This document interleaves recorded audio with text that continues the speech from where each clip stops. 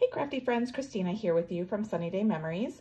So for the month of October, we are going to be featuring a new paper collection that is shown in the new scrapbooking brochure that came out last month. So if you haven't been able to see this, I do have a separate video that does do a walkthrough of the items that are in here. But for the purposes of this month, I did want to show you, we are going to be doing the Halloween Spells paper collection. Since Halloween happens in October, we thought it would be fun to show you these papers that work for both Halloween projects as well as some general projects.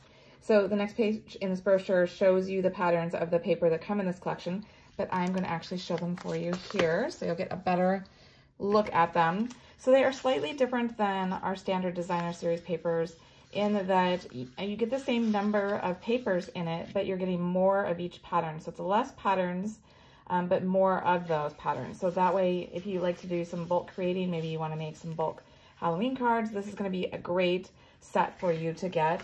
So as you can see on the one side, here are the 4 patterns that you'll get from this. And then on the back side, you've got these patterns with these nice colors. And so you'll get 3 sheets of each of these in this paper collection. And you can choose to get it just the paper, or you can choose to get it with the sticker sheet included. This week we are going to be creating a non-spooky card using the stripe paper that's from that Halloween Spells paper. So it makes for a really classic, pretty, simple look. It's a simple gatefold here. So let's go ahead and get started. So the base of it is going to be with a 8.5 inch by 5.5, and then we're going to go ahead and score it. Let me grab my paper trimmer here real quick. We're going to score it on both sides at 2 1/8. And that will go ahead and make it that standard size A2 card where it's 4 1/4 by 5.5. So I am going in at 2 1/8. It's always good to double check because I had at 2 1/4 there. So you want to add 2 1/8, rotate it 180 degrees and do 2 1/8 again. Because when you add 2 1/8 and 2 1/8, you've got 4 1/4. So that gets you that measurement that you want. And so we're just gonna go ahead and fold these to the center, and that is what's gonna create our gatefold card. And then I wanted to have a nice big border, you'll notice, around both of those panels.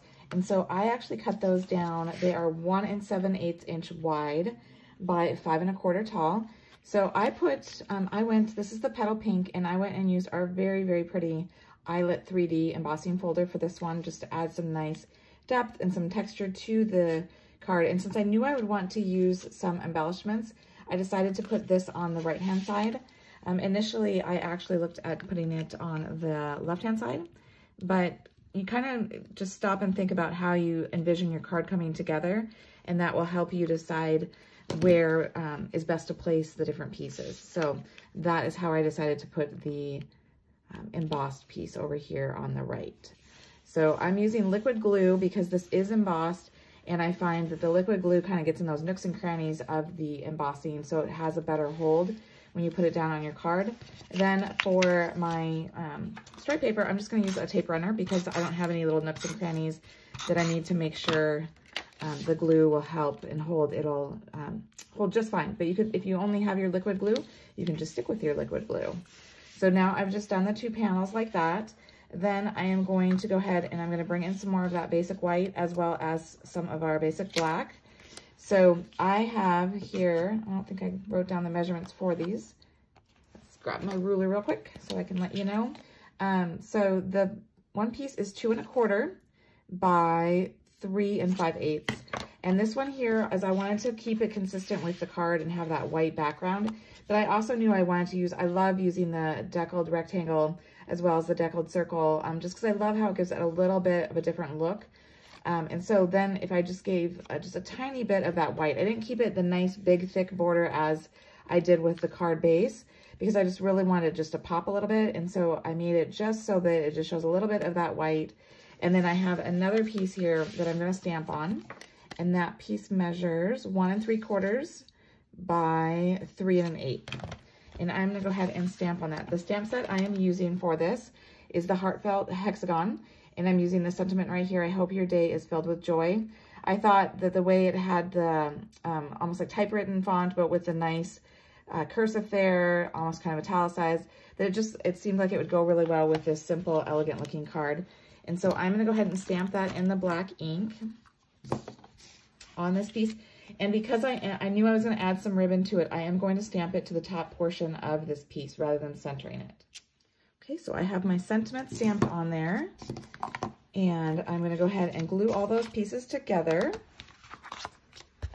so that I can create the focal point of my card.